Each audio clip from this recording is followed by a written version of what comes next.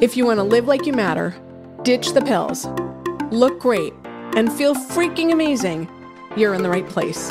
I'm Dr. Wendy Trudeau. And I'm Dr. Ed Levitan. Welcome to the Feel Freaking Amazing podcast, where we empower you to live a vibrant and healthy life by optimizing your structural, chemical, emotional, social, and spiritual lives. Hold on to your hats.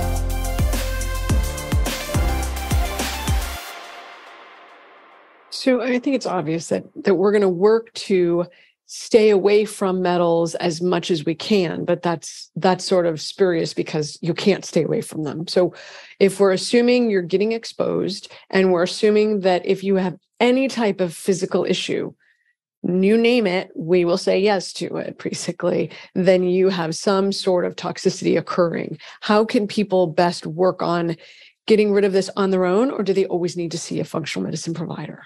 Yeah, well, there's basic things you can do on your own. Like you can take a binder on your own. You can take supplements on your own that facilitate detoxification. Minerals are one of the, not very sexy. Not a lot of people are focusing on minerals in their supplement regime, but that's the number one way you push out and displace metals from your body.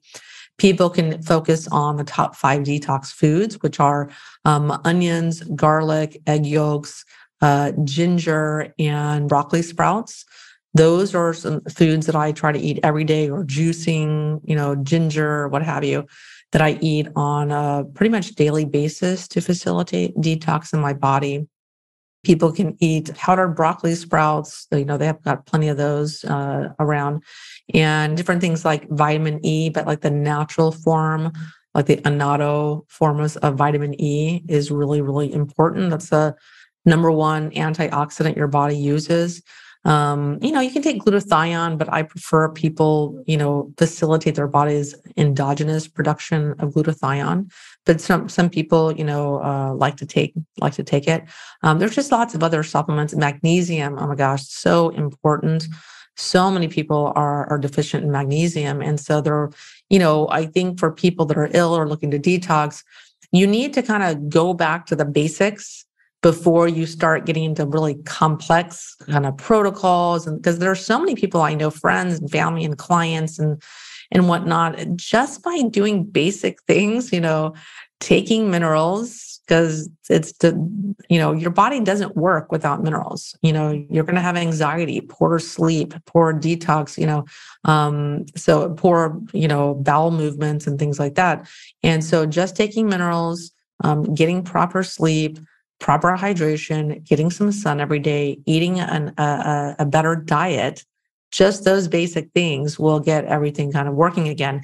And you got those in place, then, see what's left over, see what symptoms you have left over. But detox should be a part of everyone's lifestyle. So it sounds like for the average person listening, there's a lot you can do on your own. I mean, you've talked about food and some supplementation, but just as you were talking about juicing, I had this thought of juicing an onion, and I immediately was like, absolutely not.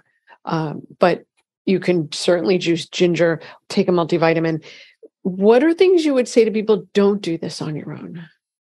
So don't try to interpret heavy metals tests on your own. You're not going to get it right, or you're going to misinterpret them, especially when it comes to heavy metals tests where there's no metals on it. People are like, "Ooh, yeah, I'm free and clear." No, that means your body can't detox. Mm-hmm. And so I see this all the time, or doctors even misinterpret the results. They think if there's no, or maybe the test you're doing only tests for like 4 metals, and there's like 30. Or, you may be doing a bad test or it's being interpreted improperly. So it's called the no-show phenomena, where people don't have metals in tests and they just kind of go on to the next thing and, oh, that must not be it. But, most people don't have the energy or the nutrient status or the minerals, or they're not doing detox protocols that help coax out toxins from our fat tissue and other fat stores.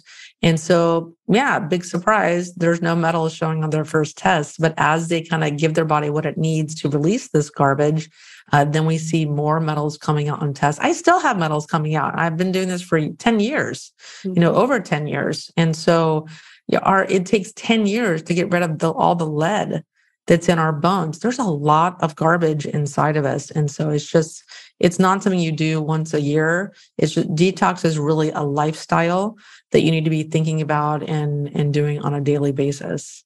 So let's talk about that. I always say to people, you got to have the foundations of your life set. You need to sleep, move your body, detoxify your relationships, eat whole, unprocessed, organic, wherever possible foods, get enough water, make sure it's filtered and high quality. And then, and only then, when you've optimized just the basic function, poop every day, then you can start to work on the more aggressive removal. But you have to crawl, walk, run. You can't go right to run or you're going to be really sick. Yeah. And especially if you have complex chronic illness, you need to be working with a practitioner that knows what they're doing and knows how to maybe get you stabilized before you're going to, dump more garbage for your body to process and it's just not ready to. Maybe you need to fix your digestion first. Maybe there's just other priorities going on. So you need to work with a qualified professional that knows what they're doing before you detox, especially before you do chelation or something like that. It's just a recipe for disaster. Were you inspired and empowered today?